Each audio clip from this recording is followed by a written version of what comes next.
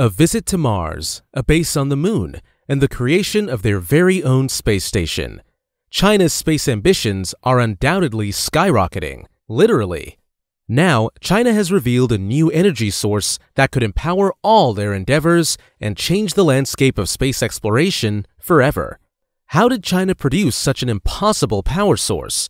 Is it true that it can power up to 10 international space stations? If you are new to this channel, if this video gives you any value at all, please click the like and subscribe button, because that would really help us out to go ahead and pump out new videos for you guys. The Chinese National Space Administration has been steadily carving its name alongside the United States and Russia as the new powerhouse in the space industry. With China joining the conversation for space supremacy, the space race has been revamped, and it is fiercer than ever. Everyone wants a piece of space, and China is looking like it's one step ahead. The modern space race started way earlier than you think, way back in 2011 when the rift between the US and China grew larger as the US banned China from boarding the International Space Station. And not just that, they also banned China from collaborating on any of its space projects. The reason? The US government is afraid that China has been secretly gathering intel about the United States' space ambitions, and that China will use its space program to transform itself into a military, economic, and technological power. Of course, NASA and the US do not want that, right? Well, it might be too late. China has been making moves in space ever since. Let's just say that China is ready to retaliate. In the span of just one decade, China has turned itself into a space giant. In September 2011, the year they got banned from the ISS, China launched their very first prototype space station, which orbited Earth for 7 days, gathering much-needed data on how the Chinese National Space Administration, or CNSA, can carry out their very own space station. Just 2 years later, in 2013, China set their sights on the Moon, as the widely anticipated Chang'e 3 probe landed on the Moon, deploying the U-2 rover to inspect the composition of the soil and the structure of the lunar crust beneath it. Chang'e once again returned to the Moon 6 years later in 2019, where it became the very first spacecraft to make a soft landing on the far side of the Moon. China's space success just kept piling up, as the CNSA's Tianwen-1 spacecraft set down on Mars with the Zhurong rover, completing China's first landing on another planet. But out of all of that, arguably the greatest achievement in the history of the Chinese space industry is the completion of its very own space station, when the CNSA completed the construction of the Tiangong space station in November 2022. For the CNSA, this is just the start of a new age of space explorations. Their ambitions are limitless. But in space, ambitions are not enough. You need to back them up with exceptional tech, and China did just that, as the CNSA revealed their new power source that could power up 10 international space stations. With China introducing a game-changing space power source, many were wondering, how powerful is it compared to the conventional power sources we use today? In today's space endeavors, spacecraft and space stations are powered by only two things, one of which is the more popular solar panel. Harnessing the power of the sun has become the norm for us here on Earth. It's easy. Just place some solar panels to harness the energy from the sun and you're good to go. The sun provides limitless, clean power every moment of every day.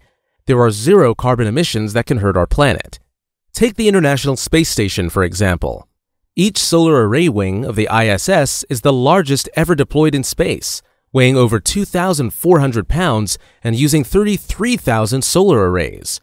Each of the two solar array wings of the ISS is capable of generating nearly 31 kilowatts of direct current power, enough to power the entire ISS. Of course, the power of the sun can be harnessed if you are close enough to it. But what about explorations further than the sun? What source of power did these spacecrafts use to survive on the outskirts of the solar system? 3 letters, RTG, or Radioisotope Thermoelectric Generators. A bit harder to memorize than solar energy, right? But RTGs are extraordinarily reliable.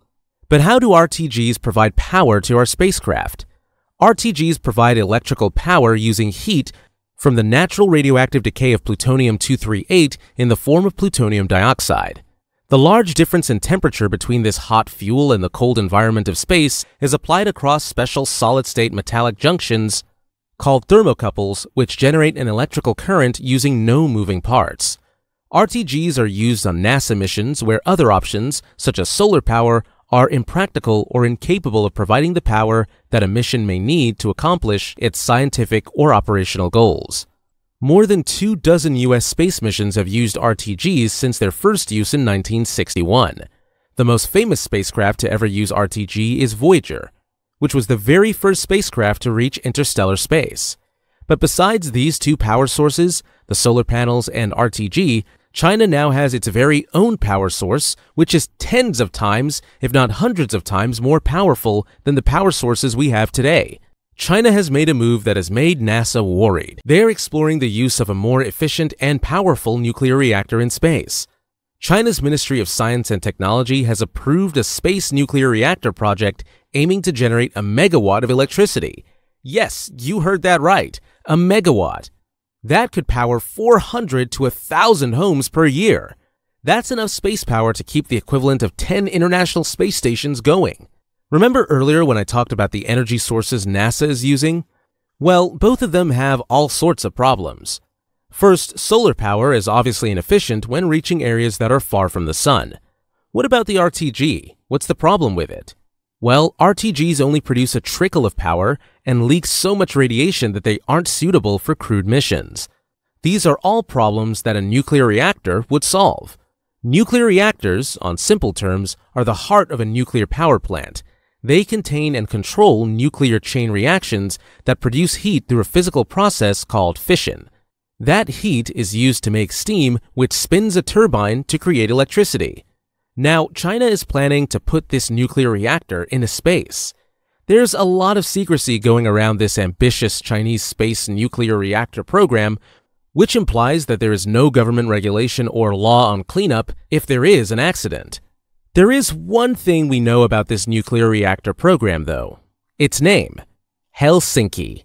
The project was initiated in 2019, and NASA has no idea how near or far China has gone through this project. NASA Administrator Bill Nelson warned in July 2020 that China was planning to take over the moon using this powerful nuclear reactor. However, the use of nuclear reactors in space poses some problems too. What if the launch vehicle explodes? What if the reactor seizes in space? You need to ensure it doesn't melt down and kills the crew. And what if a lander equipped with one crashes? The nuclear reactor will likely contaminate the world on which it landed. This is why NASA does not yet have this kind of technology for spacecraft. The engineering problem has proved too daunting for them. However, NASA is already considering incorporating this into their rockets. But even so, NASA may not acquire this vital power source until the end of the decade, and it seems like China will beat them to this milestone. For the first time in many decades, NASA is lagging behind, and the war for a piece of space is intensifying.